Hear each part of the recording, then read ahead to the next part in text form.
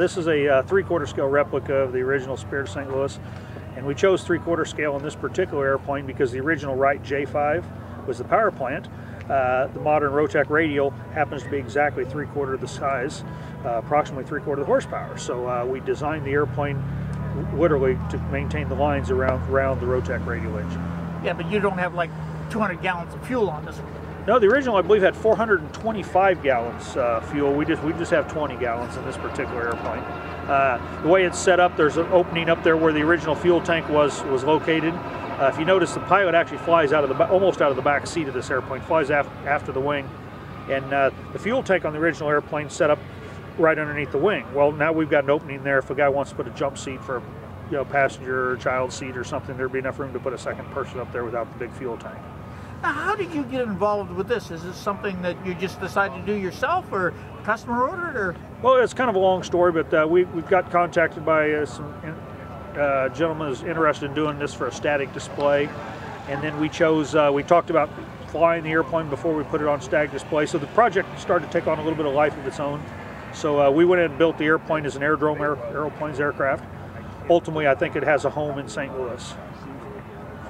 Now, this airplane, is it using the same construction techniques as your other aircraft? Mostly. We varied a little bit. Our Sopwith Camel, we use a 4130 fuselage. This particular airplane also has a 4130 fuselage. Because of the outrigger gear, there's a lot of involvement in this, so we chose to build it out of 4130. And then rest of aircraft's typical construction: aluminum tail feathers, aluminum vertical fin, horizontal stabilizer, aluminum wings, ribs, and things like that.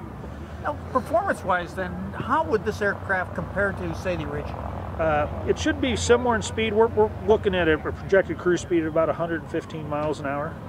Top speed about 125, stalled around 44, 45 miles an hour.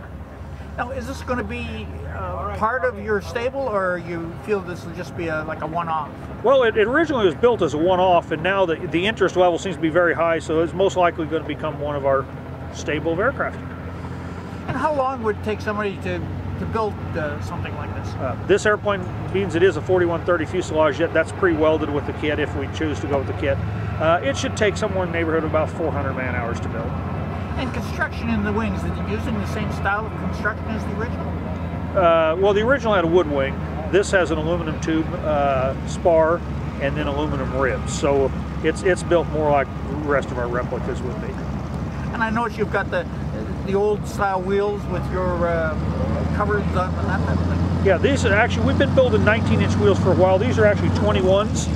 So we build a new 21-inch tired wheel with new wheel covers and stuff with the ground smooth tires. Robert, in the past I know that you've designed a number of aircraft for movies. I don't suppose this is going into a movie?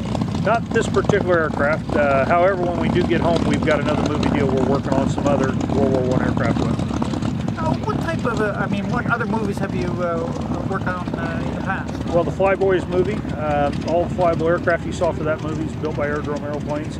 And then the movie Amelia, we provided a couple of the antique aircraft for the filming of that show as well. Now, the one for Flyboys, though, I thought a lot of the filming was done right in England. It was. We built the aircraft, my shop there in Holden, Missouri, and then we took the aircraft over to England and did the flying and filming in England. How many aircraft were involved in that? We built 4 specifically for the shoot. They show up as approximately 16 different airplanes throughout the movie, but we built 4 aircraft for that. The Amelia movie, I think, was shot in some of it in Canada, wasn't it? Correct. Yeah, we built a Bolero, 1909 Bolero Model 11, and then a Marine Saunier.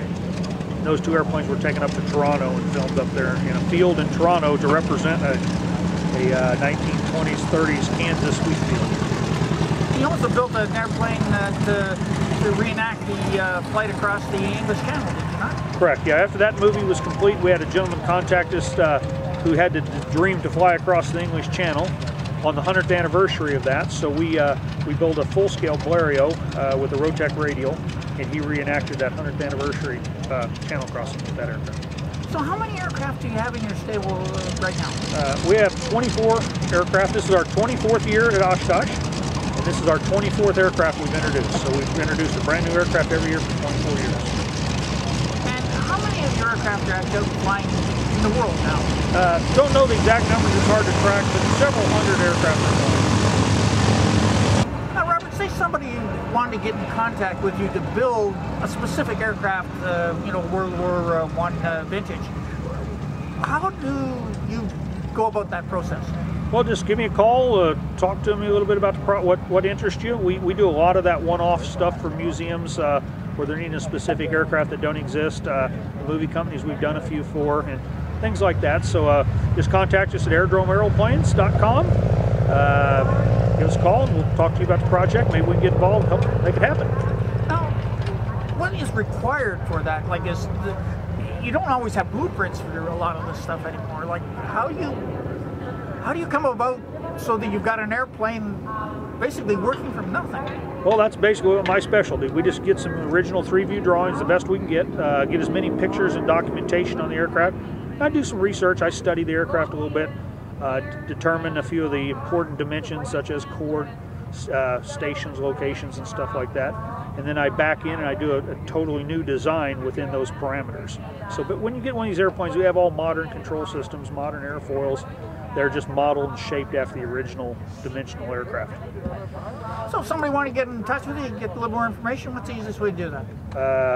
www.airdromeaeroplanes.com, or our phone number is 816-230-8585. Our address is 929 Northwest Road 1571, Holden, Missouri 64040.